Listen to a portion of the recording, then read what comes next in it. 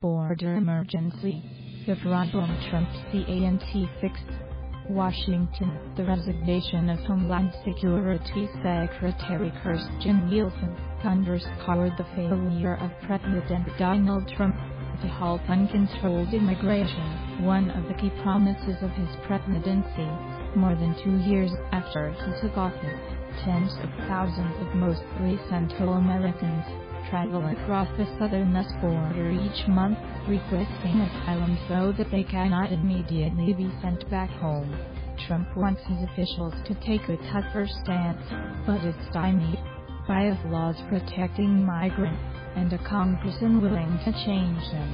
How big is the problem?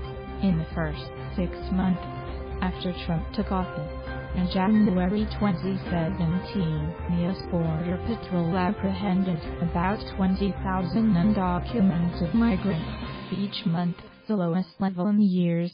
Since then the numbers have steadily increased. In the 6 months to February, apprehensions topped 60,000 a month, and March could have neared 100,000, officials say.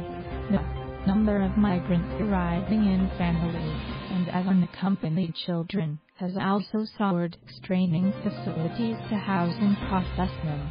Several have died while in US custody.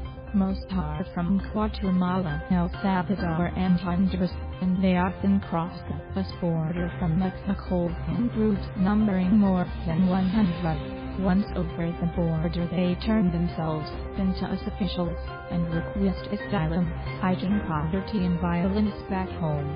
Why can't they be turned back? US and international laws guarantee that if a person crosses the border into the country and requests asylum, their case must be reviewed by an immigration judge. That means the migrants can stay inside the US until their case is heard. Currently the backlog for immigration cases is nearing 900,000, with wait times around 2 years. Release inside the United States to wait. Most migrants are never seen again. What does Trump want to do? Trump has sought ways to deter migrants against the strong pull of better jobs and security that the US offers, but he has been frustrated by stiff political and legal barriers, including his own courts. The US federal judge on Monday blocked Trump's policy of returning asylum seekers to Mexico to wait out the processing of their cases, saying the Department of Homeland Security had overstepped its authority. The Republican president has demanded billions of dollars to build a wall along the border, but Congress has refused to fund it. In response, he declared a national emergency to divert funds from military projects, but now faces legal challenges to that. Trump wants Mexico to halt transiting migrants, but action by the Mexican government has been limited. Last week, he threatened to shut down border power to pressure Mexico economically to act. But as business and politicians from both parties hold Trump, that would damage the US economy as well. According to news report, Nielsen resigned Sunday after opposing Trump's push to restart a former policy to separate migrant children from their families, which he believes was a strong deterrent to crossing the border. That policy has been ruled illegal in US courts and labeled a human rights violation by US and international rights activity. Can it help stem the flow?